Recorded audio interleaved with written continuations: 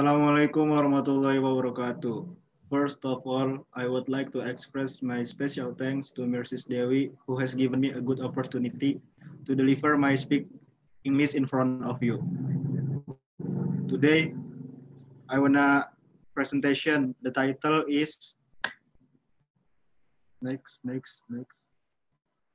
Southeast Asian Biodiversity and Impending Disaster.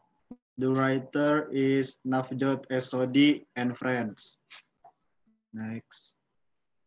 The background is Southeast Asia has the highest relative rate of deforestation of any major tropical region and could lose 3/4 of its original forest by 2100 and up to 42% of its biodiversity. Next. The purpose is discuss the causes of loss of biodiversity and harm in Southeast Asia.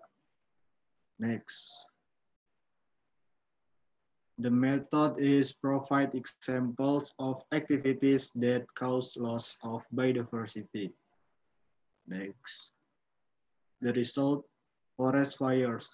Although forest fires have always occurred in Southeast Asia, a combination of factors such as poor land conversion practice, logging and more intense El Niño events can consort to increase the chance of catastrophic fires in the region. Next.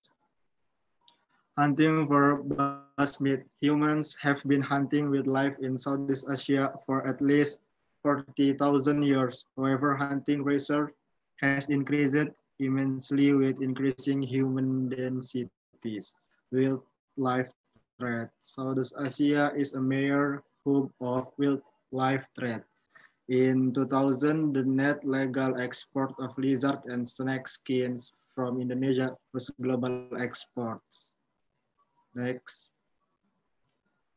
the conclusion, massive anthropogenic habitat modifications, forest fires, and the exploitation of wildlife in Southeast Asia are clear and present dangers to its biodiversity. In spite of the pessimistic outlook, there are ways to conserve at least some of the regional natural resources. That's all my presentation. Thank you. Assalamualaikum warahmatullahi wabarakatuh.